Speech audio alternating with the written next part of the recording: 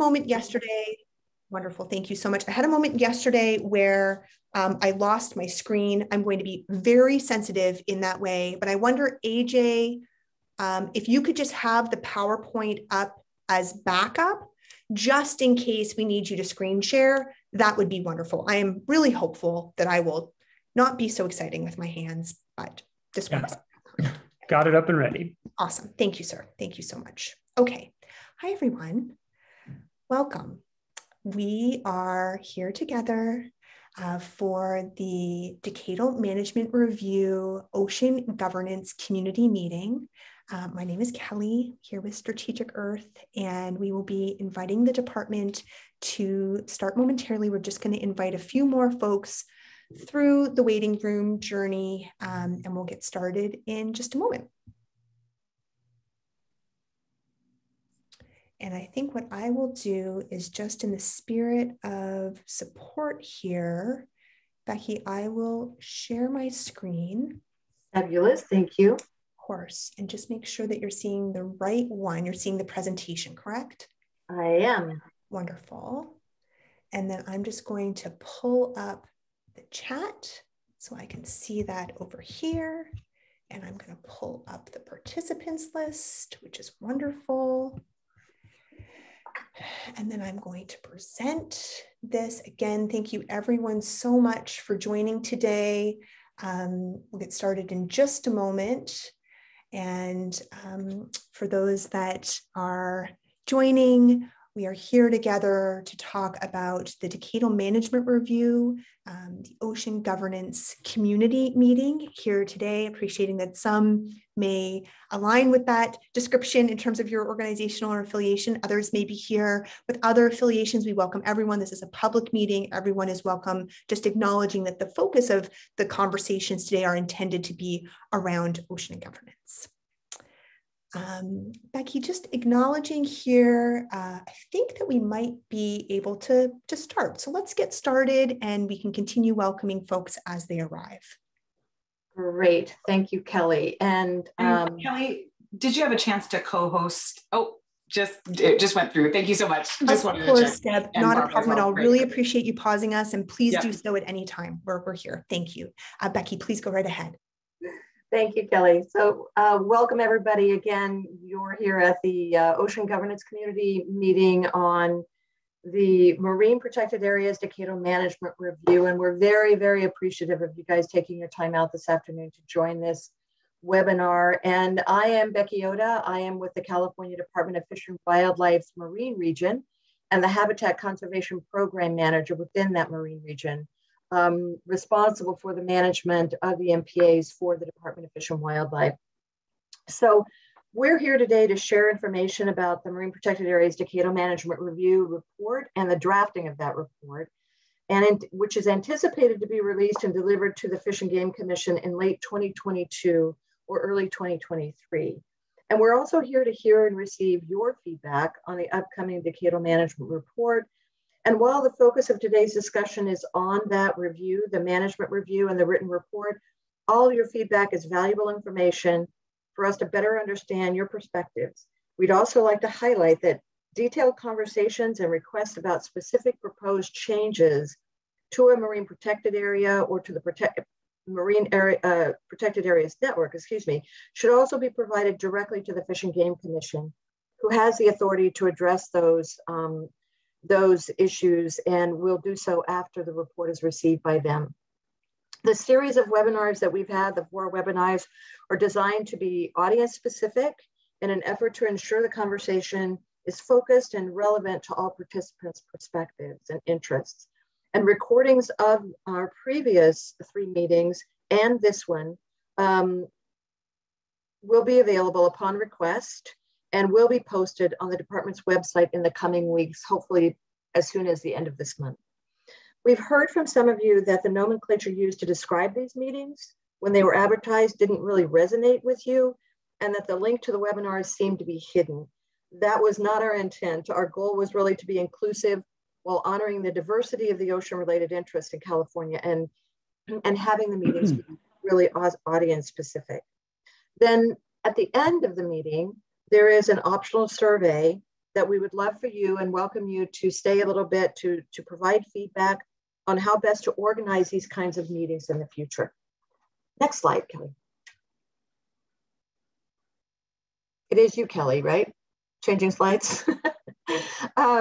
So just not going to go through everybody's names, but just wanted to point out that we have a great team today helping with providing information and answering questions and getting your feedback.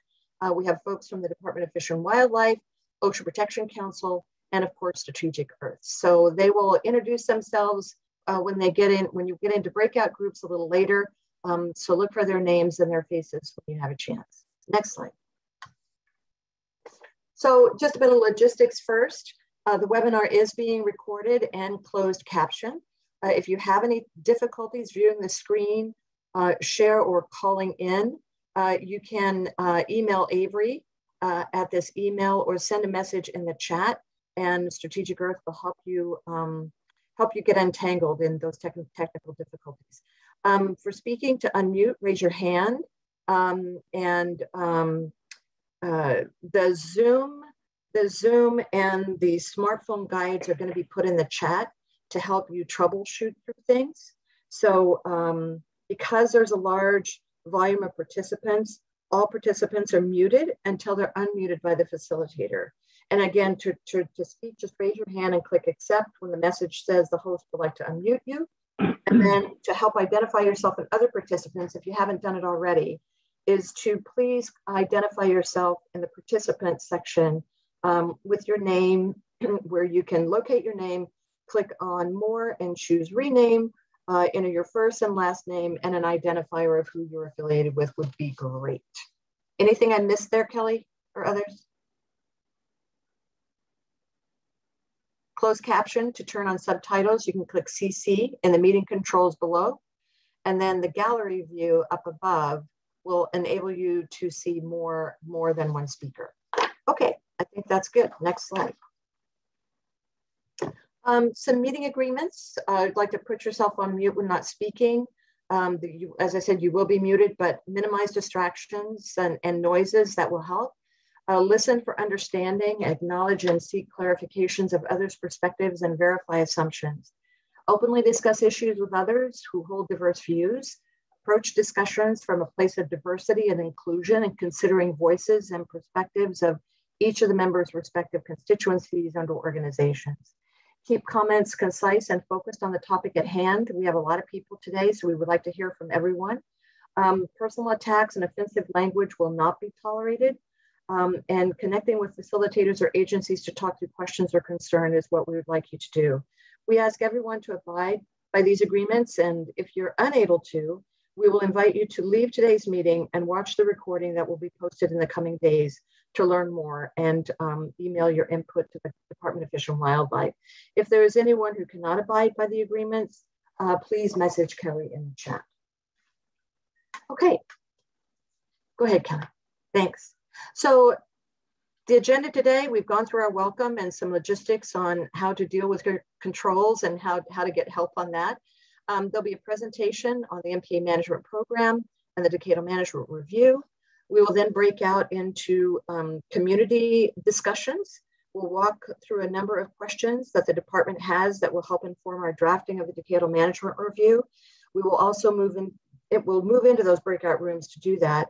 There'll also be a chance in the breakout rooms for any questions that you might have on the presentation.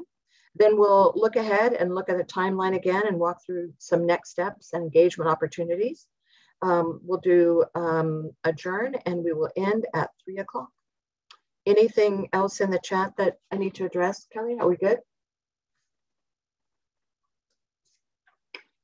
Okay.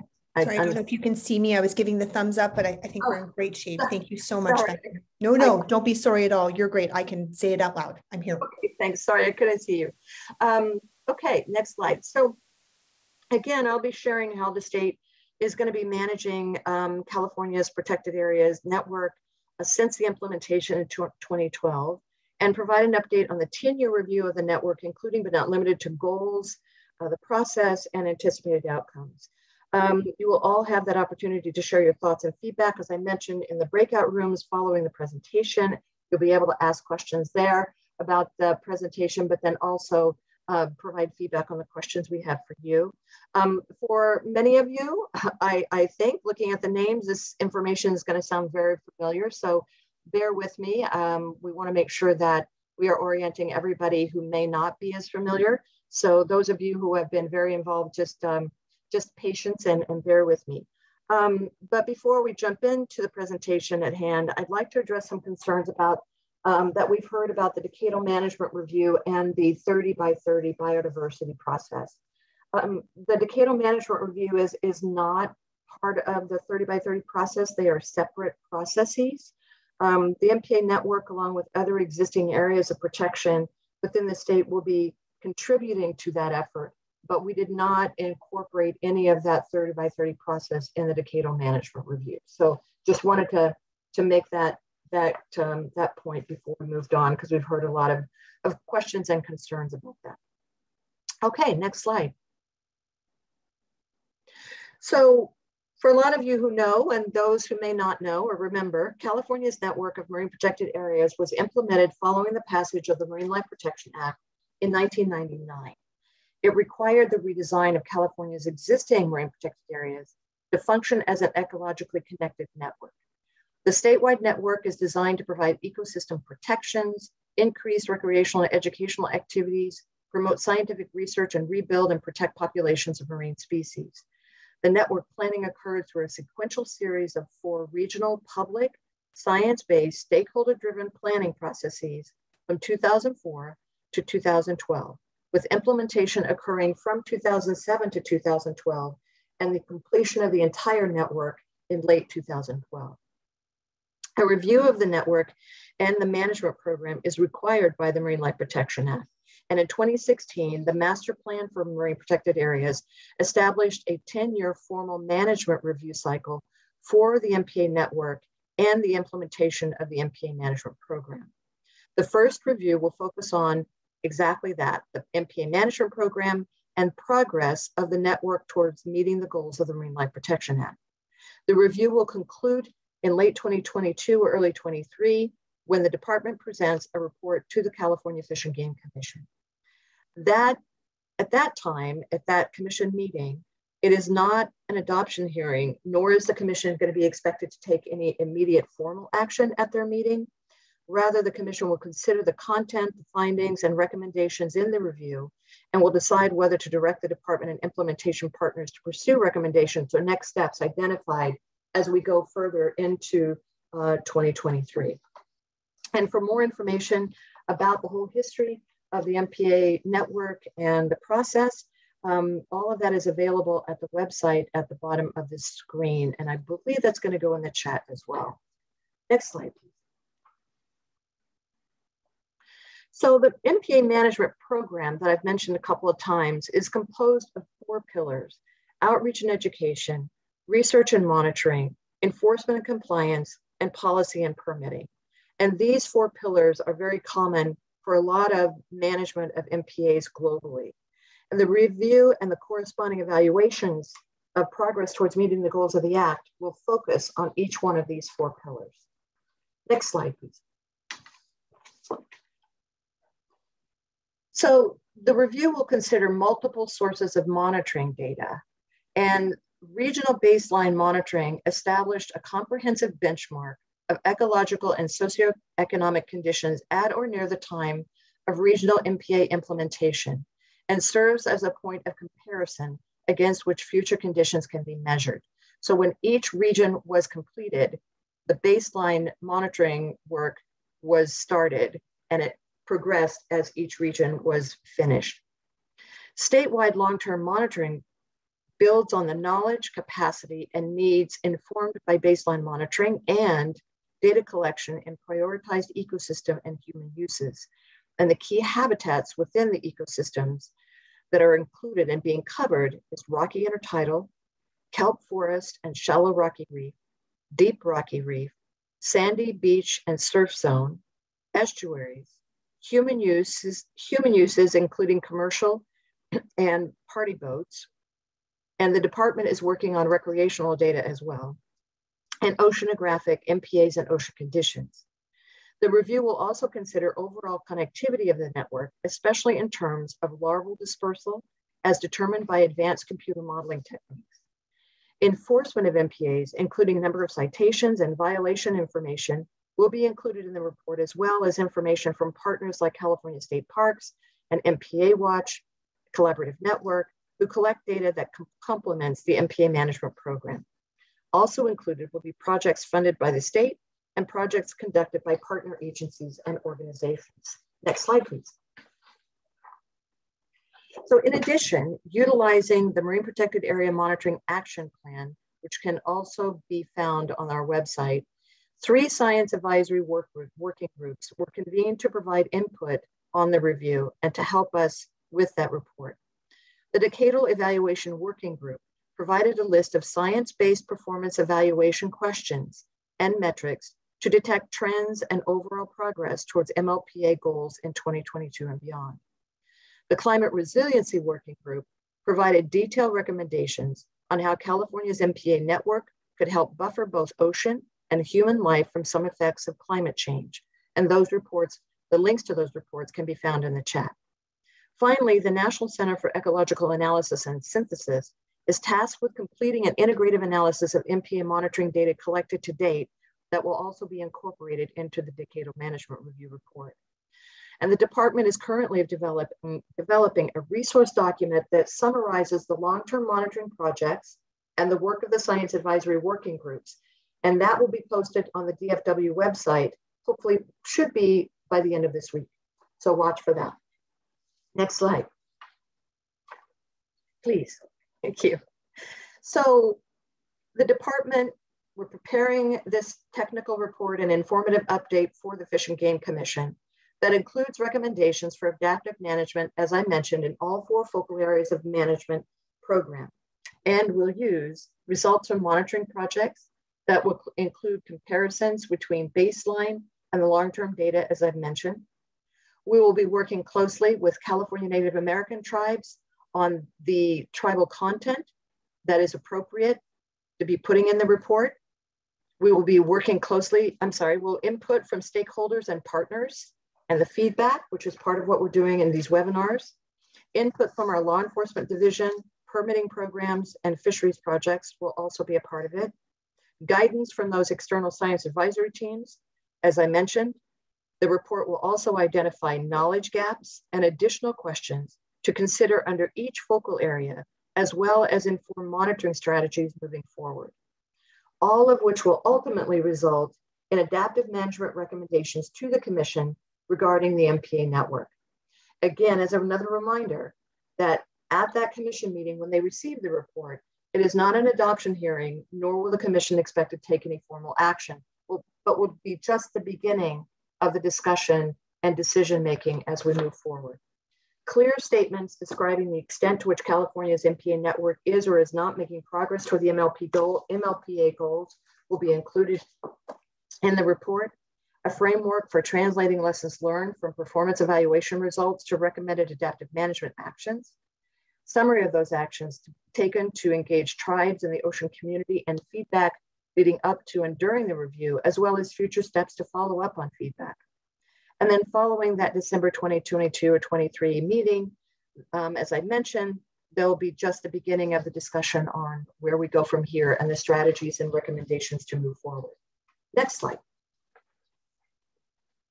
So the slide provides an overview of the timeline moving forward, and thanks to very helpful feedback and insights shared during the first 2 and the 3rd community meeting, we have attempted to clarify the Decadal Management Review timeline, including opportunities for community engagement. So in the fall of this year, we are doing these community meetings.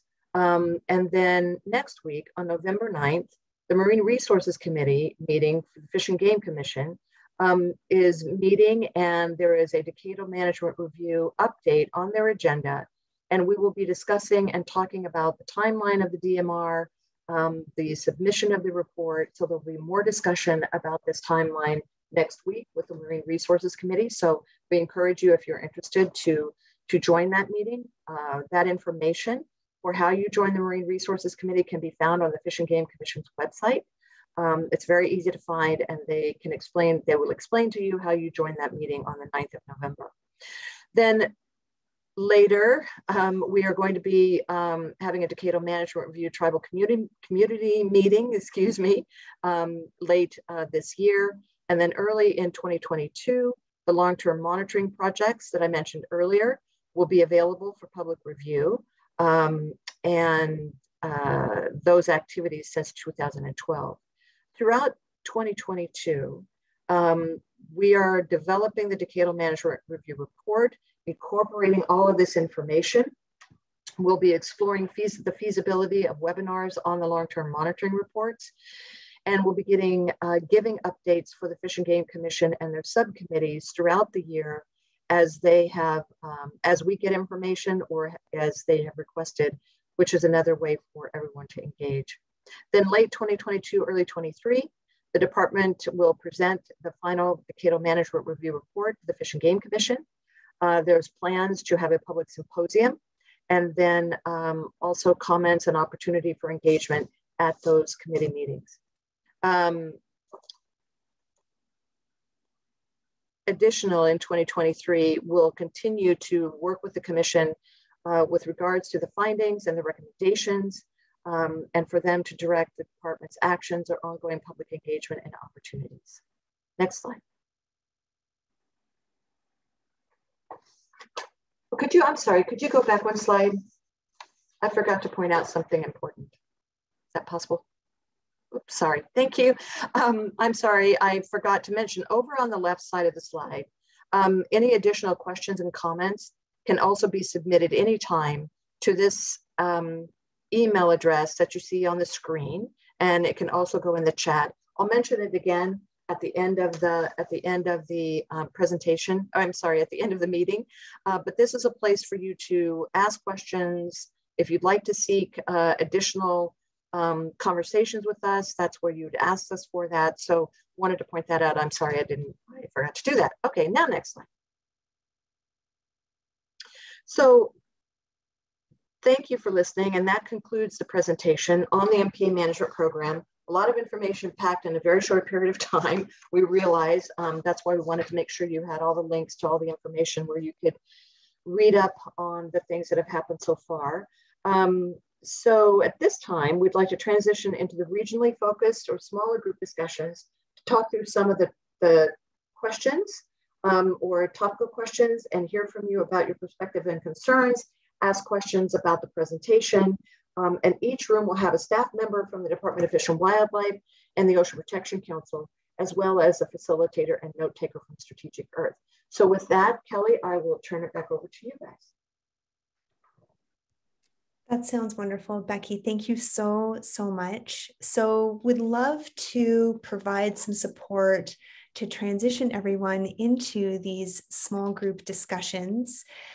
Maybe what I'll share is that we have created space at the front end of the small group conversations to address any clarifying questions that you may have on the presentation that Becky shared over the last little bit. There will be, as Becky mentioned, a department staff member in each or multiple in each of the breakout rooms. So just know that there'll be an opportunity there. And then also want to acknowledge, and I'll just make my way through a few slides, I might do them a little bit of a different order, that the breakout rooms themselves, as Becky mentioned, are oriented regionally. And we want to acknowledge that we, appreciating today's conversation is focused on ocean governance, that we may have, and I think we do have, participants here that have joined who maybe don't fit in within a governance, particular organization or affiliation. And many of you may not be working specifically to a particular part of the coast. There may be folks that are working really, statewide or across regions. The reason why we've oriented this regionally is to help us really get some, great feedback and intel and information from folks around what priorities are regionally. However, we would encourage you all to choose the region that feels best for you. And you are more than welcome to talk about whether statewide or outside of that region, perspectives and priorities in your group. So please don't feel limited in any way. As I skip through here, we have these questions. They were included in the agenda that was circulated to those that RSVP'd. If you didn't happen to RSVP, just know we'll walk through these questions together. The first question, that clarifying question overall, and the next kind of moving through your priorities, conversations around goals and success, how you'd like your community to play, what role you might want your community to play in the marine management program moving forward, then any final reflections. We are providing a little bit of guidance around the breakout room experience. So appreciating that we have just about 80 people on the call today, that we would encourage everyone to use the raise hand function, which is in your reactions button. We'll talk about that as anybody needs any help, let us know. And then a facilitator will add you to the queue and invite you to speak. You're also more than welcome to send your comment directly via chat to the facilitator in each group. And again, it's Strategic Earth team member. We will identify ourselves in each group, and you can send us a note, and then we can read that comment or question out loud and also make sure it's captured in the notes. And then finally, we really invite and encourage everyone to really acknowledge the group that you're in, the diverse perspectives and voices that may be coming through, and respectfully request if you could limit your question to one at a time so we could hear multiple voices. And then of course, if there's a break in questions and you have additional questions to ask, we would welcome those, but just wanting to create space for everyone. Let me just look through here. So what's going to happen is Avery, with all of their magic, are going to ultimately launch the breakout rooms. If you're on a computer, you should see a breakout room icon. You might have to hit more if you have too many icons along the bottom, and then it will pop up to breakout rooms. If you're on a smartphone, in the upper left-hand corner, there should be, again, those 4 little squares for breakout rooms. And then you have the opportunity, in our case, we're going to have room 1, 2, and 3 identified as north, central, and south. You have the opportunity to choose the breakout room that you want to go to. If you're having any trouble, Rochelle will be here with you in sort of the plenary room, in the group room, and we'll be able to move you individually. We just thank you very much for your patience. We've allocated time up front where we won't get into the discussion right away, so everybody can make their way into the breakout rooms.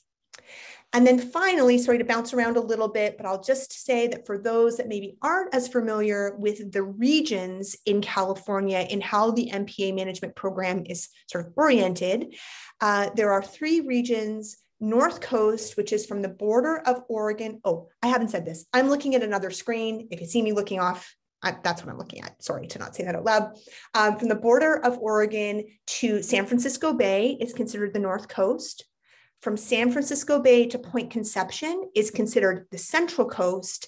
And then from Point Conception south to the Mexican border is for the South Coast. I'm just looking through here. Oh, perfect. Rochelle on the chat is just clarifying that as we go, which is so wonderful.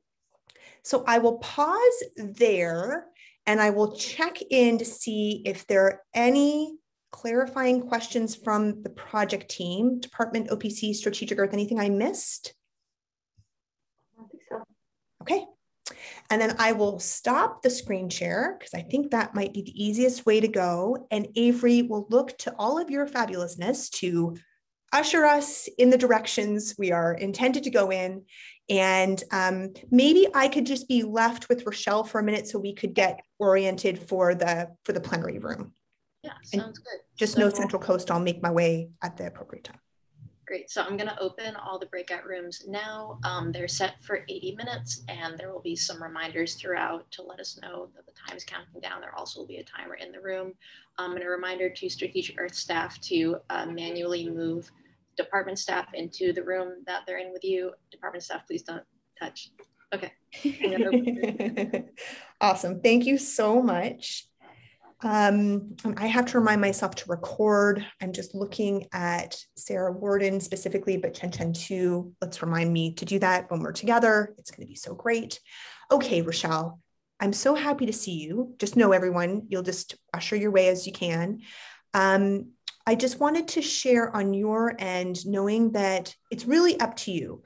How are you feeling? Would you like to be in Central Coast or would you like to stay in? I was just thinking you could have a little bit of downtime in I love Monterey, you. I'm eating a chocolate bar. Just, yeah, helping on this end sounds great. Okay, great.